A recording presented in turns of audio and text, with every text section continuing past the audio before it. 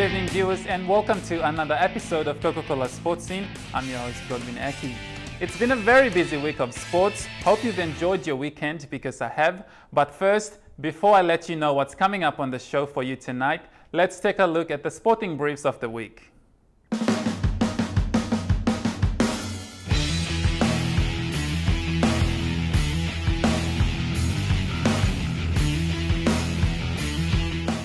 Now let's take a look at what's coming up on the program. Coming up tonight, we have the SP PNG Hunters match against the Mackay Cutters. Gets up, plays the ball, now they give it in the mid-range. And we catch up with one of PNG's highest profile athlete and Commonwealth Games medalist. Bangkok just edging in front, but Pini having a good first 50 in the yellow cap at the top of the screen. Lane 1 as well. Funny, like I keep thinking back to those times, and it felt like it went so fast. The whole thing, it's just, but yeah, I remember standing behind the blocks. Plus we have more coming up and a great show all lined up for you tonight. But first, let's take a look at the NCD Women's Soccer League competition. But for these youngsters, it's already game time, as they took the field anticipated to stamp their marks. Wantoks FC in yellow bibs took on the home side PNG IPAFC in red bibs, who certainly were up for a challenge that worth watching. The home side was packed with brilliant young guns eagerly hoping for a spot in the upcoming Under-15-18 National Youth Tournament, which will be hosted by the NCD PSSA early next month. On the other hand, Wantoks boasted on their last year winning tag of their A division as they fought tooth for tooth right down to their last breath. Both went out scoreless at half-time. And some great football action there from the ladies. The weekend coming will see a friendly match between all teams, and then the week following we'll see the competition come into its season proper. Before we go for a quick break now, as part of Coca-Cola FIFA World Cup giveaways, we have 20 Coca-Cola backpacks to give away. Now all you have to do is text FIFA to 1661 or 1661 for a chance to win yourself some great prizes. It's only 49 per text, so if you keep watching Sports Scene exclusive on MTV, who knows, you might be the lucky winner. Now coming up next, we have the wrap-up of SP Hunters, so stick around.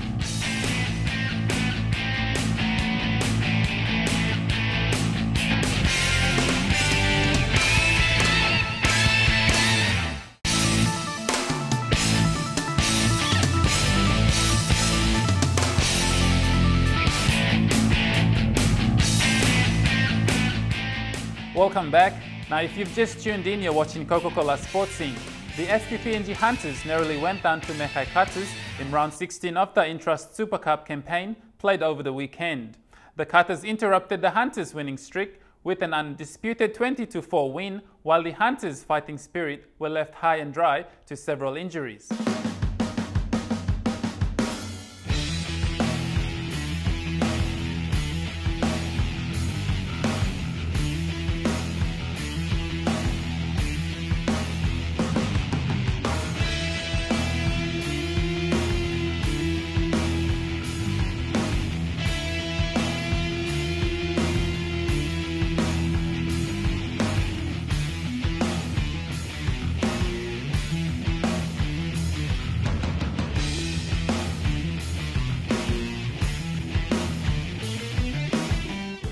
About to get us underway.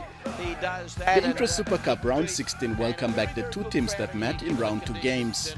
The Hunters were superb, thereon with emphatic 24-16 could not ask for more, as the Cutters with the last year's champions tag remained hard beats.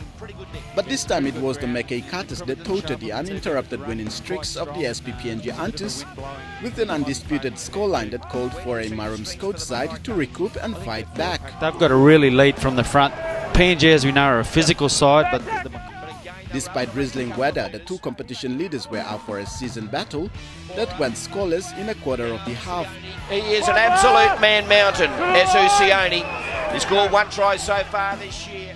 The Hunters were the real deal, hoping to give the title holders a real shake-up, but were unfortunate to lose speed machine Gary Law to an injury, followed by second rower Sebastian Pandya to a knee injury.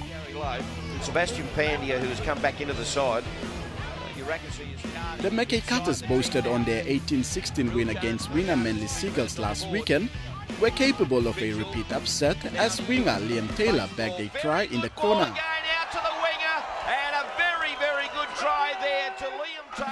The Hunters struggled to bounce back, but Cutters' constant pressure showed them clinched a second from Uka Anthony Mitchell, leading at 10 points to nil at half-time. The determined tourists welcomed back Adex Wera to fullback, but were dismayed to see Wartovo Puara Jr. join the injury queue. The Cutters continued their good performance as they capitalized on poor ball security by the tourists to score a third in the corner. Taylor's there, and Taylor scores his second try of the evening. Line, 3 tackles gone.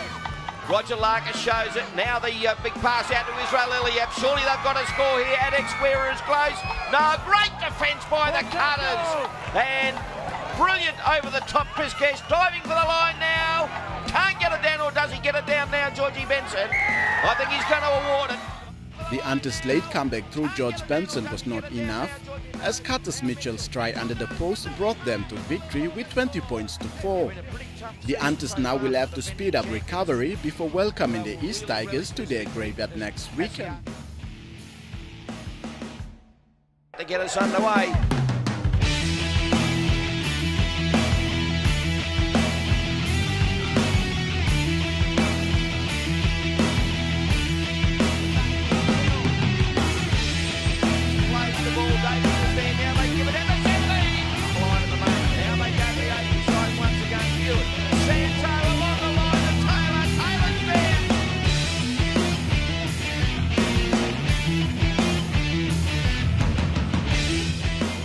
SP Hunters and Mackay Cutters there. Bisini Sports Parade is finally undergoing redevelopment. It is one of the major sporting grounds that will host the 2015 Pacific Games. This sporting ground will accommodate more than 5 different sporting codes, including lawn ball. The unveiling ceremony of the work began today. Lauren Genea with more on this story. While the Port Moresby Netball Association will be heading into their semi-finals this coming weekend, Rita Flynn Courts will no longer be what it is. Today was the official groundbreaking of the Rita Flynn Netball Courts. Minister for Sports and National Planning, Justin Chichenko, justified that the delay in the process was unfortunately beyond him and the Games Authority's control. So I'm so glad to announce and be here for the groundbreaking. China Jiangsu, you have a massive task ahead. It's not your fault that this contract has been awarded about 8 or 9 months late, but they've come up to the mark and they said that they can do it over the next 12 months and get it ready for our Pacific Games. So the chairman, Costas Constantino, and Andrew Potter and Mount Donald and all of us and me as your minister look forward in working with you, assisting you to ensure that we can get these Rita Flynn Courts finished on time for netball and have a fantastic netball facility for our women here in PNG. This 54 million kina project will construct a state-of-the-art facility which will include an indoor theatre with 3 internationally certified courts. Mr. Chichenko believes this massive infrastructure development will take netball to all new heights. Which is the biggest in this Bisini Parade precinct that will be put into netball for all the ladies of Papua New Guinea. So it's a massive infrastructure development and a massive import by this government for netball. And that's very, very important. So we look forward in working with you. Chairman of the Pacific Games, Costas Constantino, Chairman for Sports Foundation, Graham Osborne, and President for Pacific Games, Sir John Dewanikura, were amongst distinguished guests at the ceremony. While PNG Netball is bound to expect bigger and better things in the coming months, POM NA remains uncertain of where their competition will be staged in the near future. And there you have it. Now coming up after the break, we have an exclusive interview with PNG swimming sensation Ryan Pini.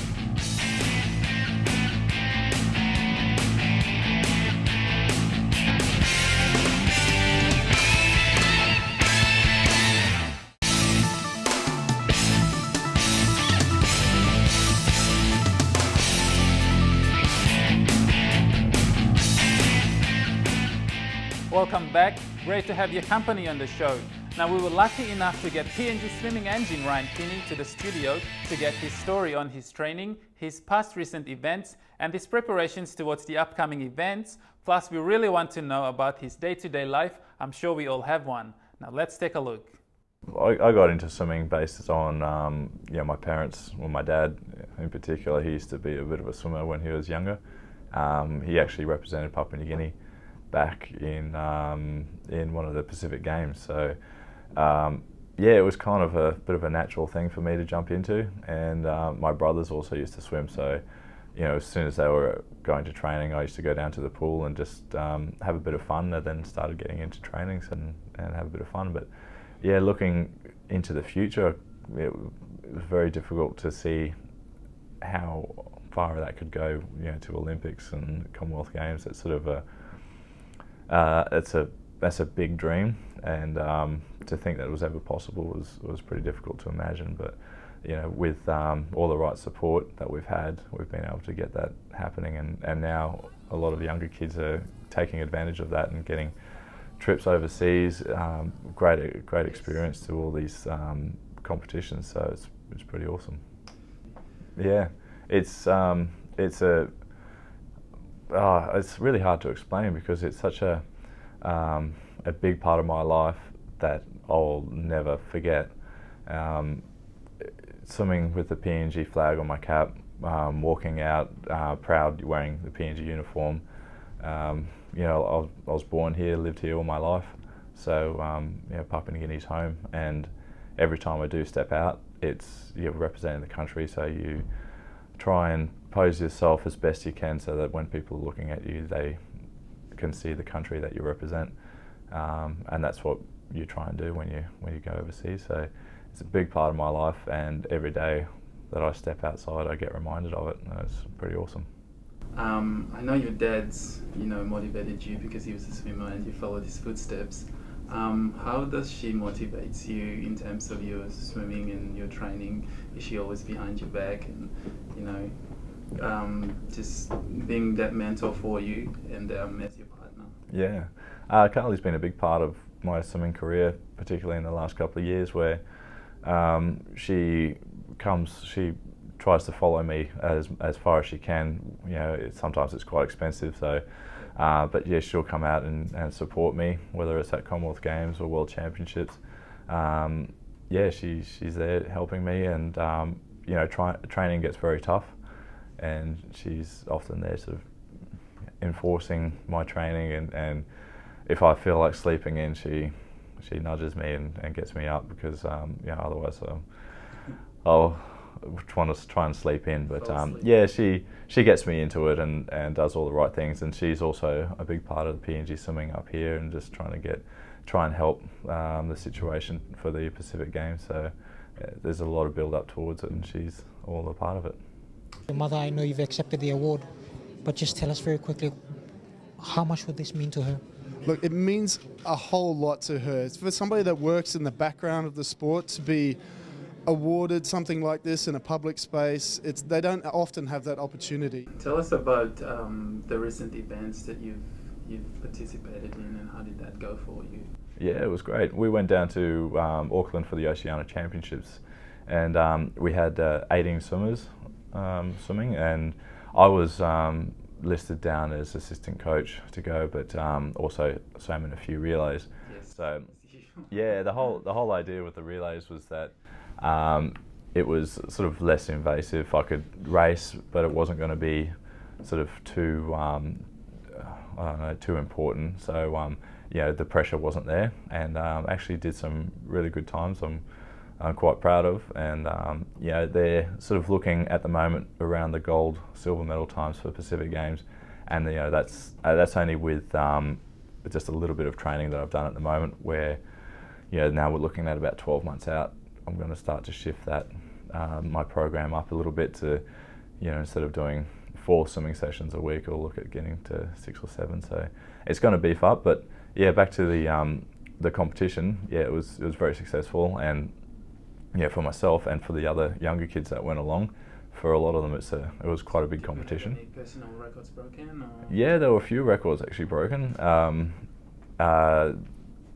not just records, but personal best times as well, which is probably more important for those kids, where we're trying to get them into these events for the Pacific Games. So, and it was a great competition because you know, racing against Australia and New Zealand, so you have that, you have the high profile swimmers there, but also a chance to swim in A and B finals. So, you know, most of them got a chance to swim their events twice, in the morning and then at night.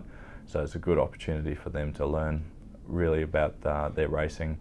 You know, they can take something back every day from what they did, and yeah, it was really good. So yeah, all the swimmers sound really great, and just looking for future competitions. I know there's swimming in general, just in Papua New Guinea.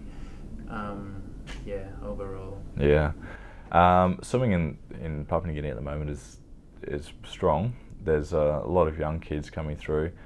I completely understand how there are so many good swimmers around on coastal areas.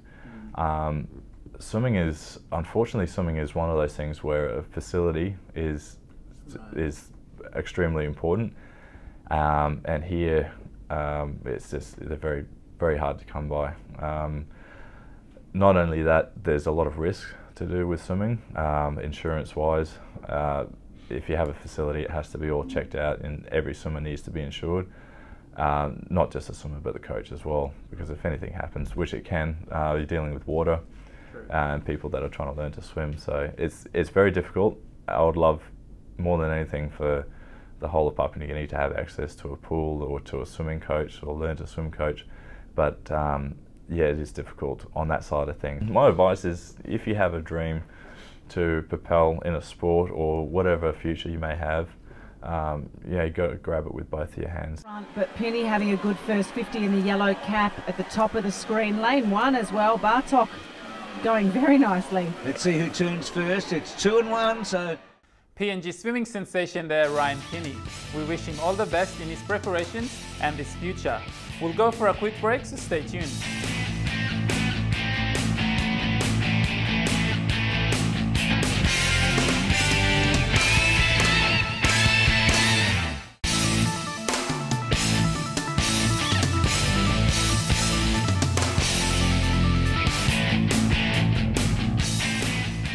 Welcome back. The PNG Football Association selected its 30-man squad for the Pacific Games.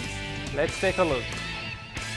Both Hekari keepers Ishmael Pole and Leslie Kalai have made the squad, along with impressive shortstop Ronald Warrison. Gigiralai Tepo Morobe and Hekari dominate the backline with 3 players each, while Jafet Tiempo and Age Moses round off the numbers from LAFC. Neil Hans, Eric Komang, Nigel Dabinyaba and captain David Muta will form a formidable midfield, having played together for Hekari for much of the 2014 campaign and their experiences in the recent OFC Champions League. While versatile midfielders Basil Jafari, Patrick Isa and Rodney Mobiha, all from Eastern Stars, bring out the youth. Gigirala Tepo Morobes, Eluda Fugre and the fleet-footed Hanson Topio have earned places in the squad after impressive performances, while Michael Foster is the only member of Admiralty to have made it. Leana Geno is the only midfielder from Oro FC to have a call. The front line is formidable, with Raymond Gunemba, Kema Jack and Jamal Sito the headliners, while Oro captain Gary Moka makes a return to the national team, having scored 9 goals for the country previously. Tommy Sammy makes a senior call-up after good performances for youth team Besta FC, and Alwyn Comalong is the only overseas-based player named.